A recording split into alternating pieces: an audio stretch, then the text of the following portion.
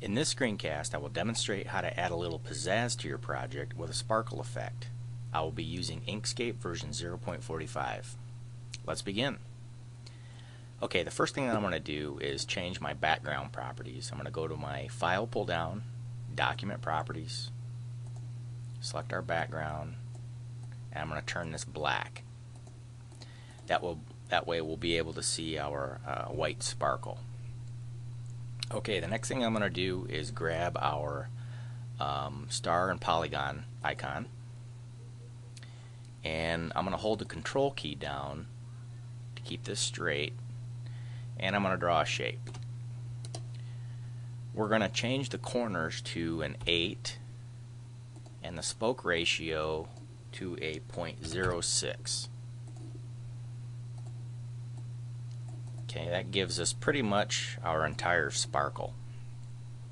The next thing I'm going to do is draw a circle. And I'm going to change the transparency just a little bit. And I'm going to put this circle right on top of our sparkle.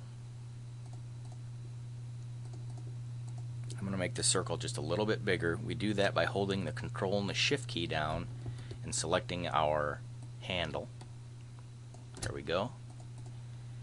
And I'm going to make sure that the circle is pushed to the back. Now, what I'm going to do here is take our sparkle, convert it to a path. I'm going to go back into File, Document Properties, Snap, and check this Snap Nodes to Objects. Okay. Select our sparkle again, select the node tool, holding the control key down, I'm going to select this red node and I'm going to push it to the top of our circle until it snaps. There we go. And I can delete this circle. Now that's just to get these legs just a little bit longer. I think it looks a little nicer. Okay, the next thing I'm going to do is draw a perfect circle. We're going to change our transparency, and I'm going to make this a radial gradient. Okay. Now what I'm going to do is blur that. We'll do about a 10% for blur.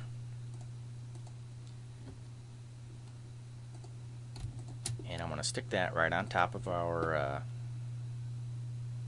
sparkle.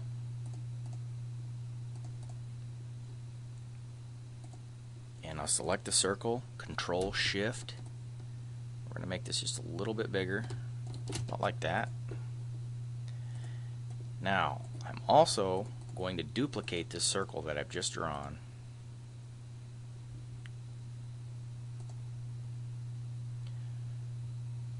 I'm going to make it a flat color.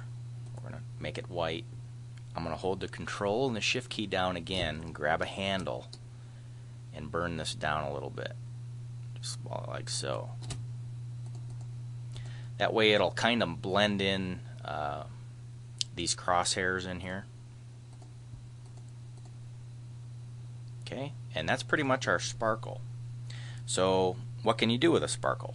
Well, let's continue on and I'll show you how to apply this.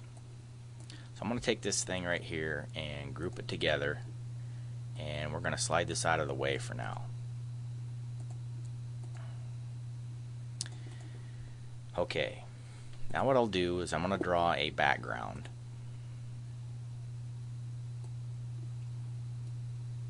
And we'll do something about like so.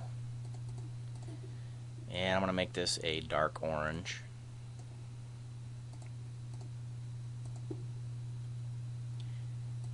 And I'm going to give it a gradient. We'll edit our gradient. And for the transparent one, we're going to make it black.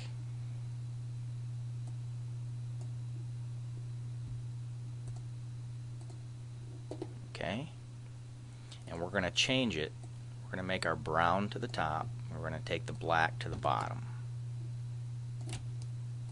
It gives us a nice brown and black gradient there. Alright, we'll just go ahead and just center this background up on our page. Okay, the next thing I'm going to do is, let's just draw a button. Say we wanted to add a little sparkle to a button. So I'll draw a square. Let's give this a lighter shade here so we can see it.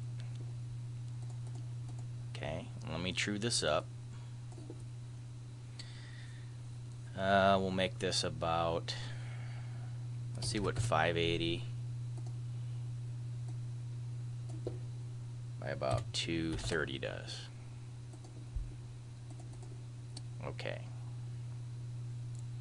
that'll start us off, and I'm going to add a stroke.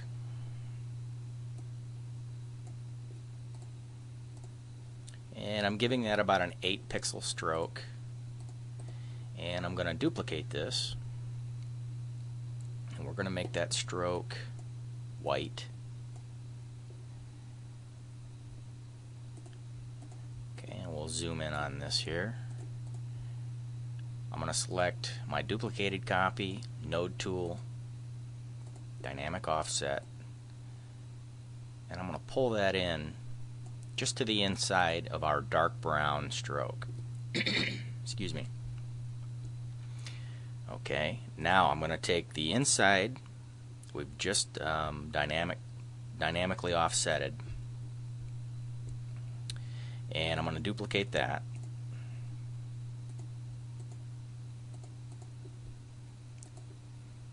And we'll take our Bezier tool, and I'm just going to hold my control key down, draw right across here,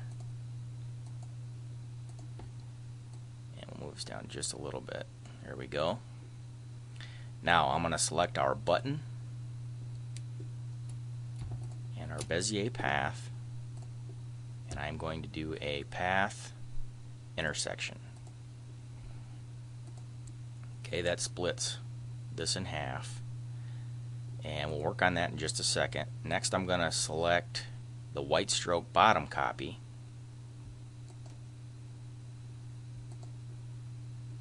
and what we'll do here is we'll turn off our fill, and for the stroke we'll do a radial gradient, and we'll adjust the gradient, push this all the way down like so, and we'll give that about a 1% blur. Okay. Next, we're going to work on this upper portion here.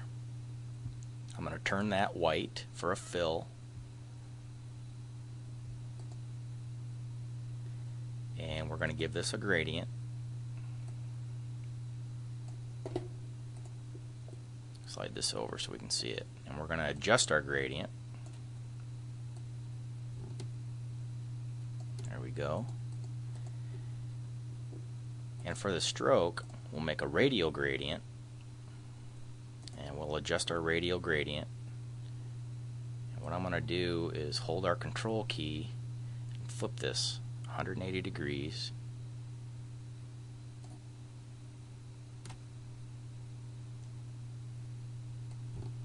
Move this up to the top here. Okay, and let me zoom out. Holding the control key down, I'm just going to pull this out a little bit. There we go. There, that kind of gets us close to our button, and I'll go ahead and add some text.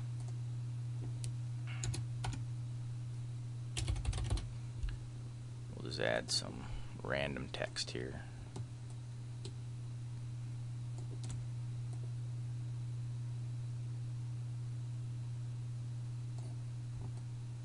Big, and we'll select our button and our text, and I'll just align that onto the button. Okay, I think we're getting close here, and what I'm going to do next is let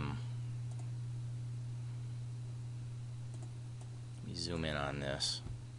I think what I'll do is I'll use our Bezier tool,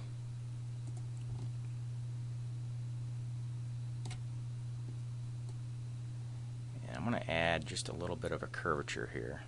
I'll show you what I'm doing in just a second. We'll hit enter, and then I'll grab our Bezier tool again. We'll snap on that point and snap on this point. Okay. I'm going to take this, select our Bezier tool, just kind of center this up a little bit. Looks pretty good. I'll fill that with white and I'll remove the stroke. Now I'm going to take this and we'll flip on our fill and stroke dialog. I'll select linear gradient and we'll make the whitest down below and the transparent up at the top.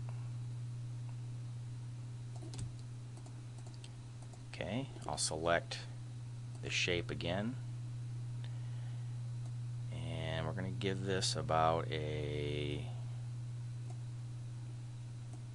make this about a 35% for master opacity, and we're going to give this a blur. I'm going to blur it quite a bit. We'll do about 11. And we're going to make sure our text is to the front. They give us just a little bit of a gradient right here. Okay. Now what I'm going to do is select this entire button. We'll group that together. I'll duplicate it and we're going to mirror it. We'll mirror it downward and we're going to make a reflection.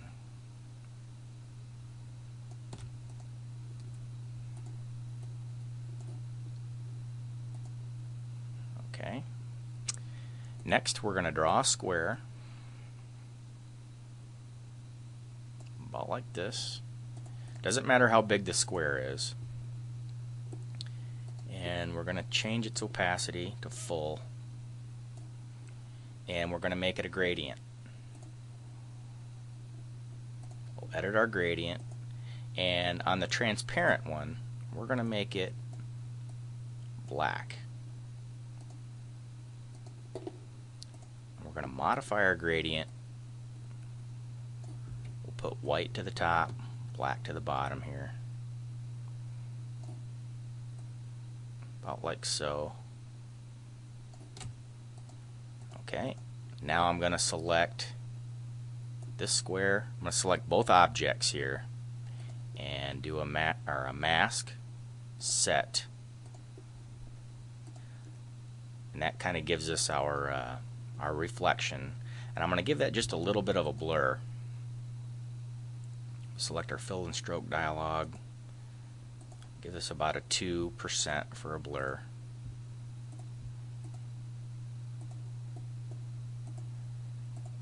Okay. I'll select both these things, group them together, and I'm going to center that up on our page. Okay. Now we're ready to use our sparkle. Okay, so what I'm going to do for the sparkle is I'm going to select it, and holding our control key down, I want to make it just a little bit smaller, and I'm going to rotate it just a little bit, and we're going to put that, make sure it's to the top. We're going to add that about right there. Now if you're having trouble with snapping it now, you want to go back into File, Document Properties, and uncheck the snap nodes to objects. And that'll let you freely move that sparkle around without it snapping to anything. I'm just going to put it right here on this corner. We'll zoom in on this. And that's how you add a little pizzazz to a click button. Now there are plenty of other things that you can do with sparkles. For example, you can use sparkles as stars if you're making some type of a sky theme. Or we can duplicate this. I'll slide this out of our way here. And we can add this to pictures. So if we bring in a picture into Inkscape, make this just a little bit smaller. Make sure it's to the top. zoom in on Mike Tyson here. We can put that right on that gold tooth. Now that is classy right there. And that's pretty much the sparkle effect. So let's zoom back out and we'll finish up by putting you back on this document right here. And that's our screencast. Thank you for watching. I'm heathenX.